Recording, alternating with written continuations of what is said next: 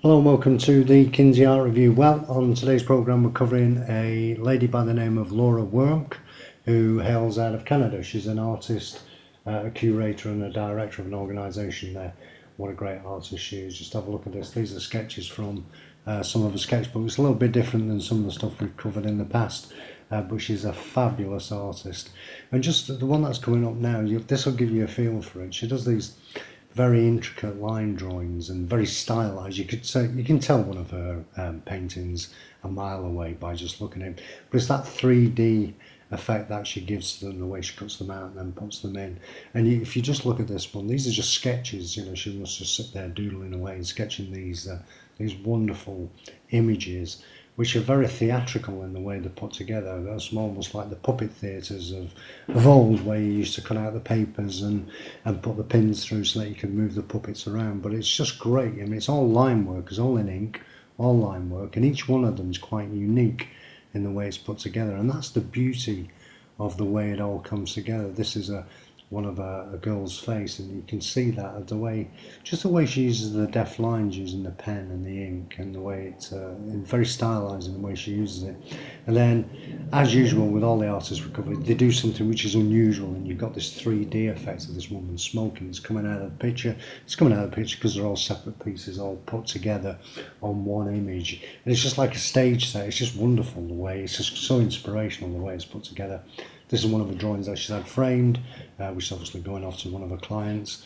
And it's just great, you know, it's that vibrance and that energy that goes into putting these drawings together. Really good. And you often wonder, how do these transfer to fabrics? Well, you can see that she's used a line work and these swirls on a piece of fabric, and it transfers really well onto the fabric. You can imagine this being used in somebody's house. You'd be quite pleased to use it, in fact, as a fabric cover. And then again, more of these stylized images. They're all very theatrical in the way they're put together, very stylized. It almost reminds me a little bit of going back to something around about the 1920s, 1930s.